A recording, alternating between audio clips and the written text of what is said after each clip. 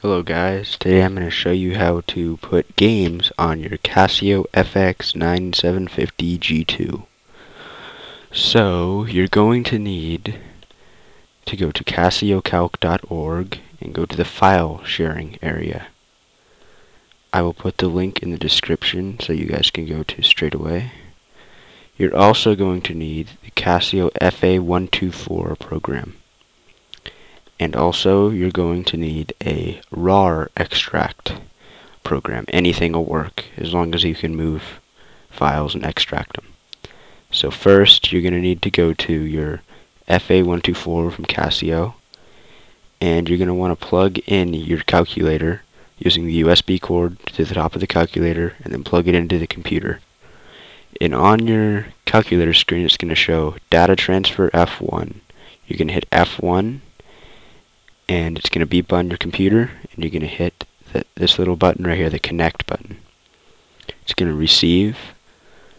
Once it's done, it's going to show user 1. It's going to have all that, nothing on it. Okay, so you're going to minimize that. Open up to casiocalc.org, go to the file sharing area, and then you're going to go down to CFX related files. And then if you're looking for utilities, you'd click there, but we're going to get a game, and you can pick any of these. We're going to get a 3D maze game. You click on it. You're going to save it as whatever you want to put it at. I'm going to put it at the desktop. It's the easiest. It's done, so I'm going to minimize that. It's there.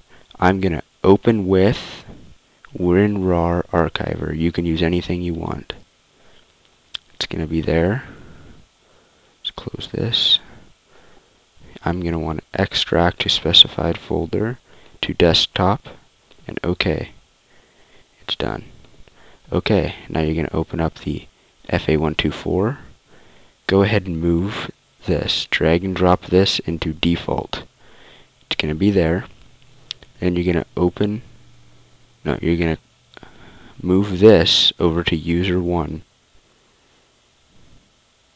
Once it's in there, it's going to transmit. And then you're going to have a program thing right here. It's going to just pop up, and then it's going to have your game in it. And that's about it. And also, if you go to casiocalc.org, if you do go to the utilities, there are plenty of those. They have periodic table of elements. They have plenty of helpful stuff that you can do. And there are other websites you can use to find games. I'll put that in the description also. Okay, guys, thanks for watching. See ya. Rate, subscribe, and comment.